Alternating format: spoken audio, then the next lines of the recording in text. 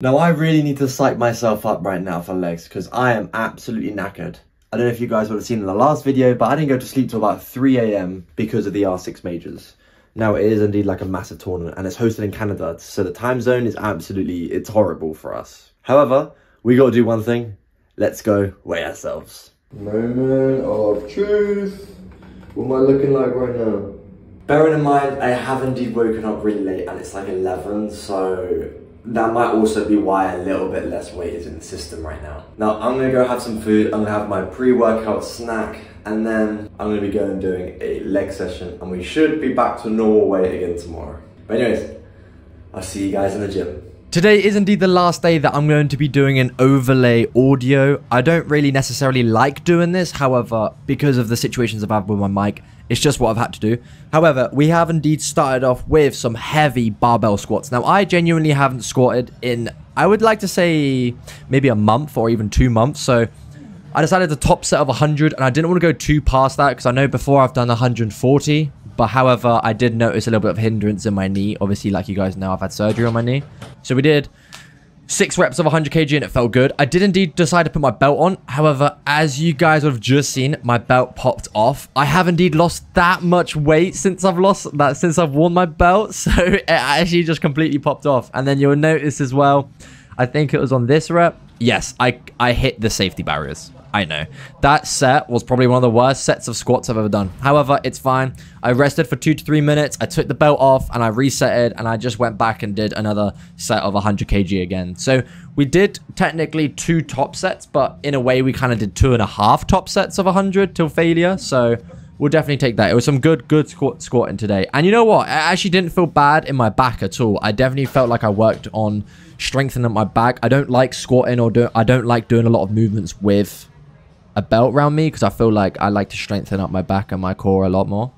However, we started off here. We did a first warm-up set of barbell RDLs. We did 60 kg. This felt extremely good. Just really focusing on keeping the weight light, but getting a really nice stretch and control motion here. Here was our first top set. I did indeed use wrist straps. I did 80 kg. I don't know if you guys can see, but it's a 20 kg plate and a 10 kg plate on each side. So yes, I did this to complete failure, and holy were my hamstrings absolutely firing after.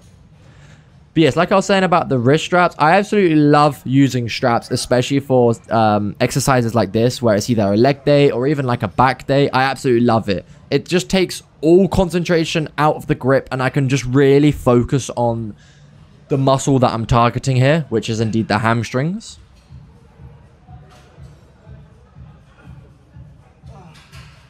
Here I'm just really focusing on pushing my hips back slightly whilst being able to fully stretch out the hamstrings. We did indeed now go for a second top set of 80 kilograms. I did another set to failure. As you guys can tell, it is indeed quite painful. Sometimes I would usually go up to about 100 kg, but to be honest, this session, I didn't want to go up to 100 kg. I wasn't feeling like I was able to go up to 100 kg, so I stayed smart. And I stuck it to the 80 kg. And honestly, this just felt amazing. So I'm actually really happy I didn't go any higher than this. But yes, like I said, you can see that I'm going to complete failure right now. My face is really showing it.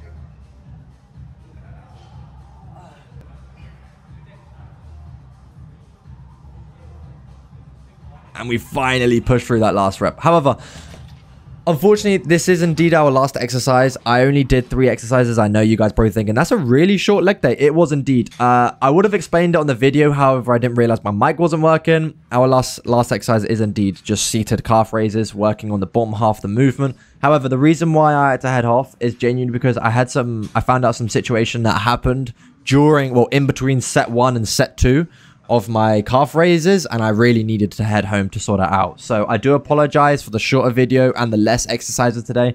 It's not usual for me to just cut a workout short. I know the last time I cut a workout short was because it was on a shoulders and arms day, and I think I was watching the Bournemouth game that day, and this one now I've had a situation. But honestly, the next leg day and everything should be fine. It should be all more mic'd up and everything like how it genuinely should be. But yes, we did indeed do 2 top sets to failure on the calf raise.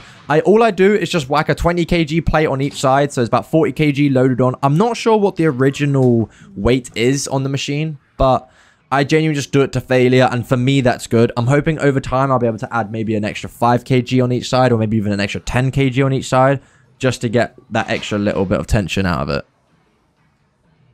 However, yes, I did take the second set to absolutely complete failure. You know what I love about the calf raises? It's genuinely how much it feels like your calves are about to fully cramp up. I don't know why. I might be strange, but I, for some reason, love that feeling. I don't know if you guys love it too. I don't even know if you guys like leg days, but for me, leg days is like... I have seen that it's massive testosterone boosts. Maybe that's why I like it so much, because I genuinely just feel like I'm him, bro. I honestly feel like I'm him when I'm working out. But... we are indeed done there. Thank you for tuning in. Alright, we are here. We have indeed finished our leg day. Now, I am indeed absolutely knackered because, like I said earlier, I did indeed finish my stream last night at about 3 AM. So I am still absolutely knackered. It's about 10 PM right now. I'm going to get a nice early night and try and wake up a little bit earlier tomorrow for chest and back. So we've got a chest and back video tomorrow. Come in. I will see you then.